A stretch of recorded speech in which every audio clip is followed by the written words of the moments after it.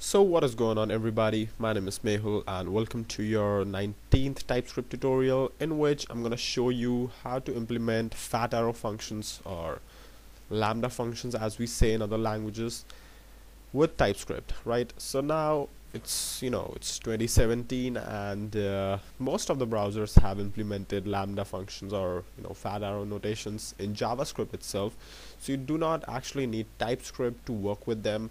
But anyways, it's a good idea to compile your code to ES5 so that you support all the browsers majorly, right? So before starting, let me just give you a quick example. So let's just create a class car, right? And let's just create a variable. Let's just say gas amount is a number, right? And in the constructor,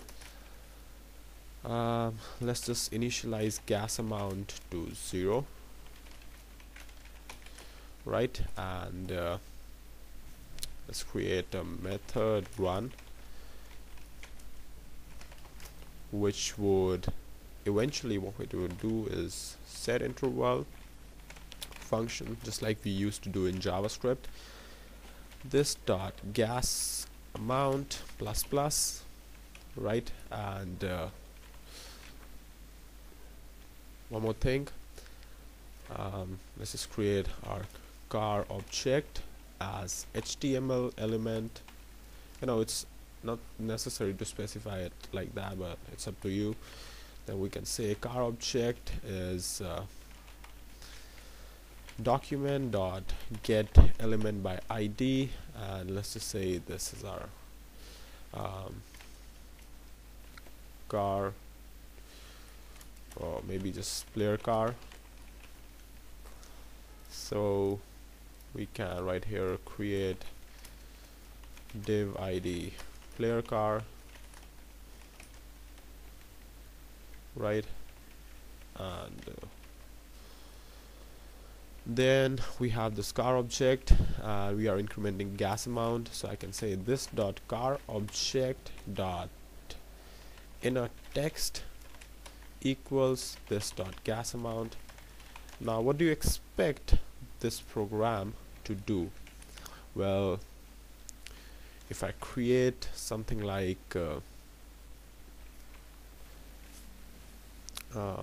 let's just say this is my car is equal to new car, right? And then I can say my car dot run, right? So you should, or anybody should who doesn't know the scoping of this, should expect that this program runs like it would just increment this 0 from 1 2 3 4 5 every half a second, right? So let's just see what it does. So we have got our code running, and reload this. Now you can see that we get, instead of incrementing this counter every half a second, we are getting an error, cannot set property in a text of undefined. Now what is happening? Well, what happens is that when you create an anonymous function, the scope of this variable is not now, it's now not referring to this class.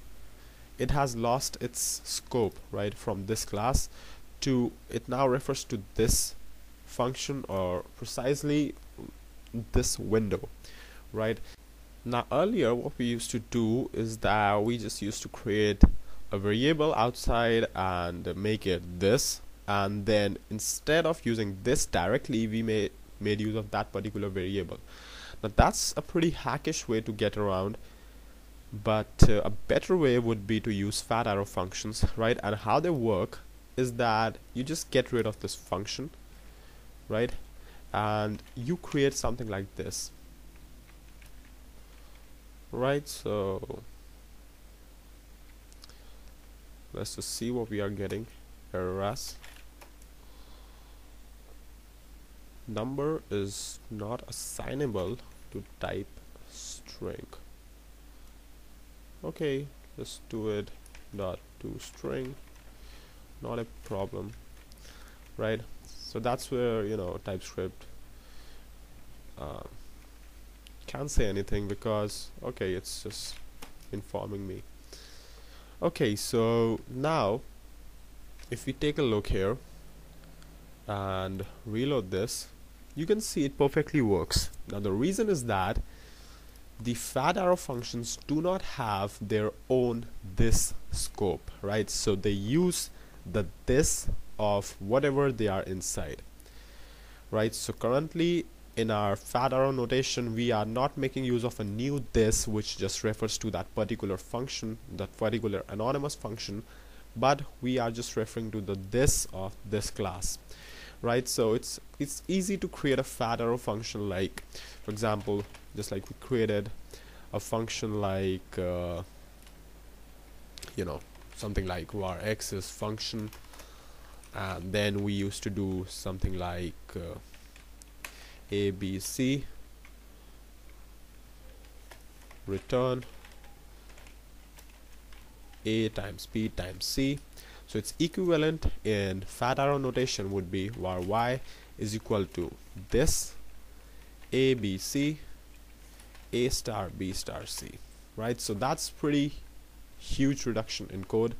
You can see right here we are missing the function keyword, the return keyword, all that stuff, right? So it's kind of, if you have just only one liner function, but if you want to do something more, you can do something like this. And with TypeScript, you can obviously specify the data type of return as well, and do other stuff as well. So that's how pretty much fat arrow functions work in TypeScript.